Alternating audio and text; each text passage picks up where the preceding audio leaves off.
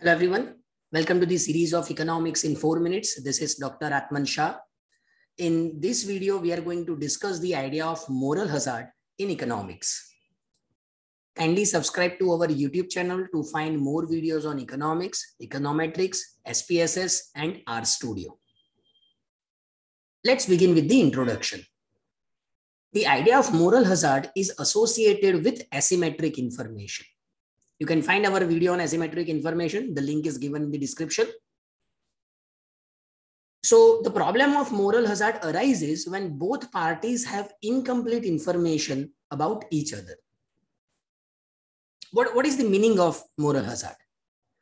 A moral hazard is when one party gets involved in a risky event, knowing that it is protected against the risk and the other party will incur the cost.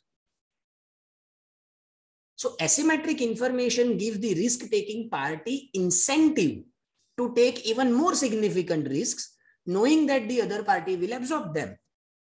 So in simple word, the risk-taking party knows that someone else will pay for his mistakes, so he behaves carelessly. And that is the idea of moral hazard. Let's understand this with the help of example. Insured individuals may more willingly take additional risks in their activities because their life insurance policy or health insurance coverage requires the insurer to pay for all or some medical care. So those who are insured may behave carelessly because they know that insurer will pay the medical care cost. Take the example from labor market. Employees may take less care of office technology like desktops or company cell phones because their employer will pay for them if damaged.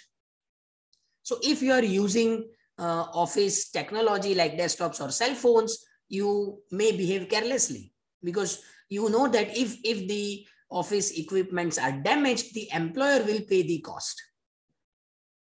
Another example is use of office Wi-Fi for personal work. So if you find this video useful, kindly like, share, comment, and subscribe to our YouTube channel. Thank you.